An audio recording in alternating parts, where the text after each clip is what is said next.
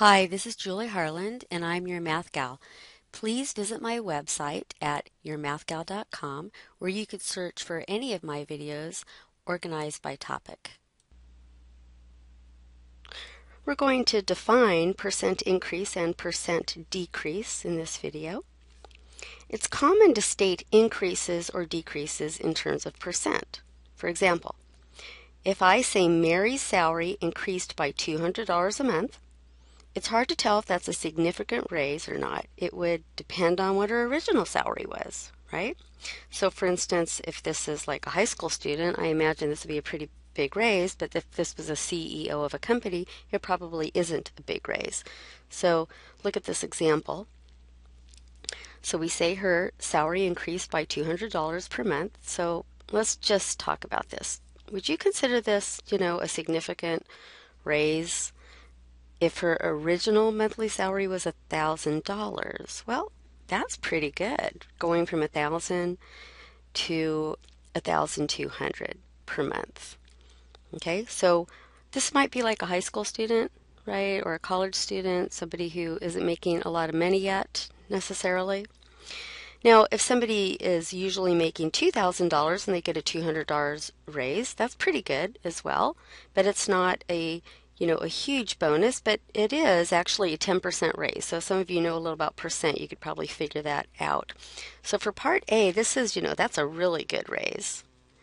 And in fact, it happens to be a 20% raise. And I'm going to explain how we get that 20% in a minute. And for the someone making $2,000 a month, it's still a pretty good raise, but it's not as high. This ends up being a 10% raise from her original salary. And let's say somebody making $10,000 a month, this is somebody who's pretty well established. $200 a month is not a huge difference. So this is, not significant, right? Not a big raise. You could just sort of tell that. So it would be more interesting if we could say, like, well, what percent raise is that? Like, did you get a 10% raise? Did you get a 50% raise, etc.? So the way it works is this. The percent increase is defined to be the amount of the increase over the original amount. Right? So your original amount, that would be your original salary in this case.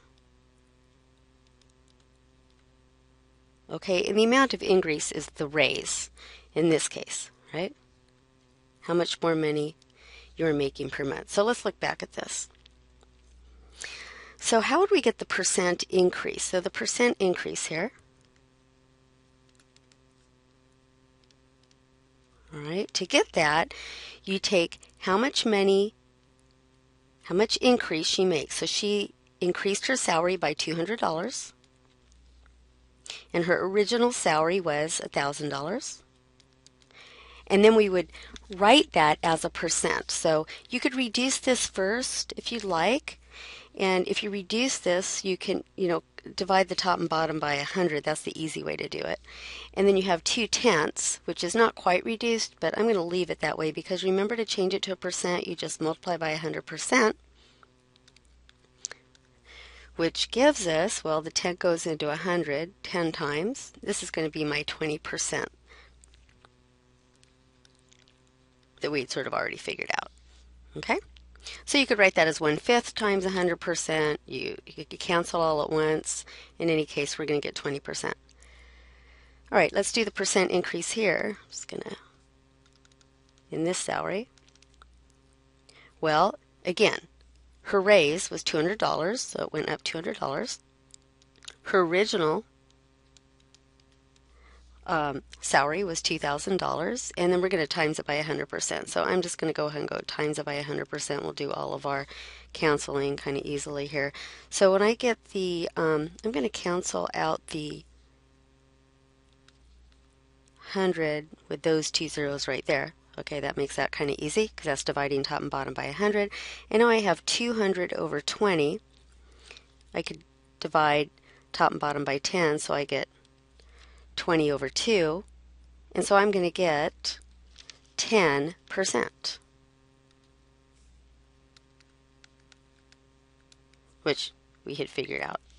All right, what about This other one, I had figured that one out, right? So what do? We take the original, percent increase.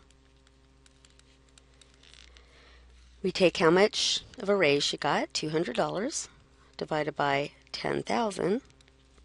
And I got to multiply by 100%, because when I say percent increase, what I mean is I want to write my answer as a percent. So let's see, I can cancel out my divide and top by 100. That cancels out those two zeros.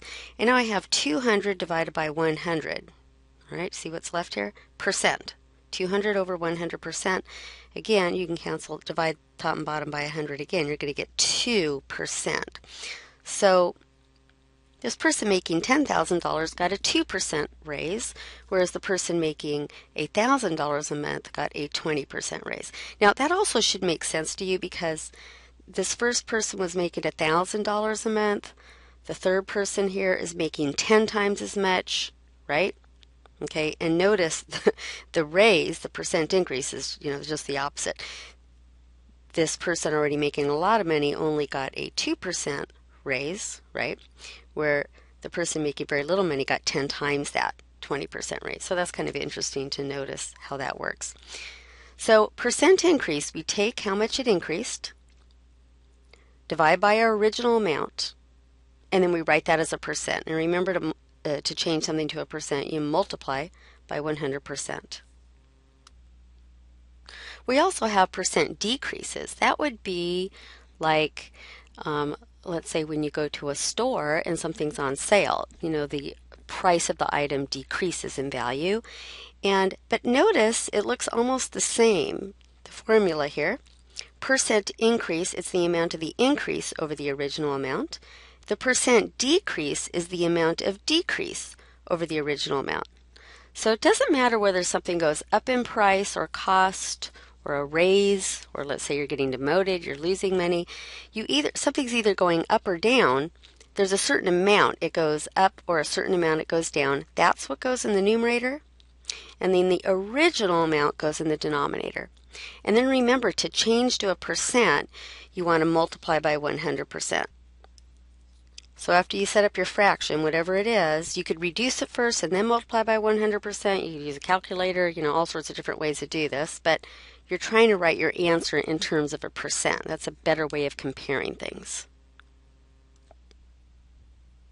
Here's a percent decrease problem. A company has 500 employees and lays off 75 employees. What is the percent decrease? All right, so it decreased by how many employees? That would be the 75.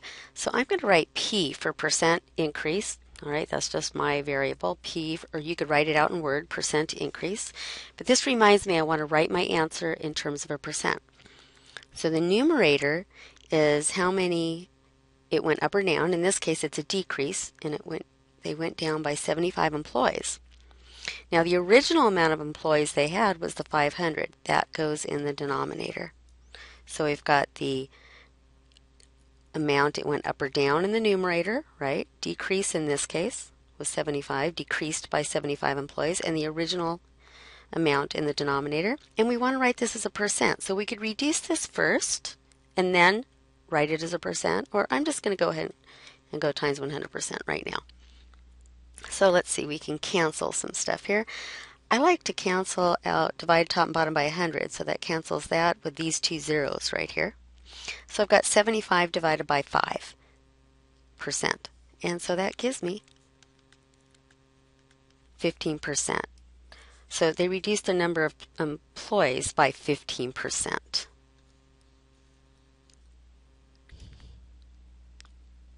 All right, let's look at this. A $25 purse is on sale for $20. What is the percent decrease? Now, usually people don't say that. What's the percent decrease? They might say, well, what percent off is it? So you'll see this in different ways. It's a sale, right?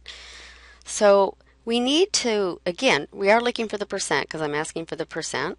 Okay, but we need to know the amount it went up or down. Well, if it was $25 originally, and it's on sale for $20, that is the amount it went up or down. So the $5 goes in the numerator. You don't want to put the 20 in the numerator. That's not how much it went down. It only went down by $5. And what was the original amount of the purse? So we want to look at not what the new price is, but the original amount. Well, it was a $25 purse. So we have 5 divided by 25. And again, you can reduce that first and then multiply by 100%, or you can go times the 100% first, which I'm going to do. Because 25 goes into 100 4 times. So this would be a 20% answer, right? The percent decrease is 20%.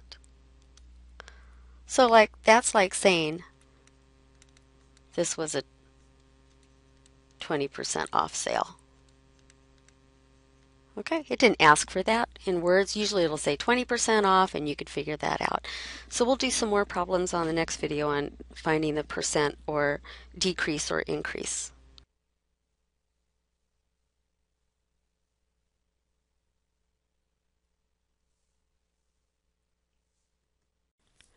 Please visit my website at yourmathgal.com, where you can view all of my videos, which are organized by topic.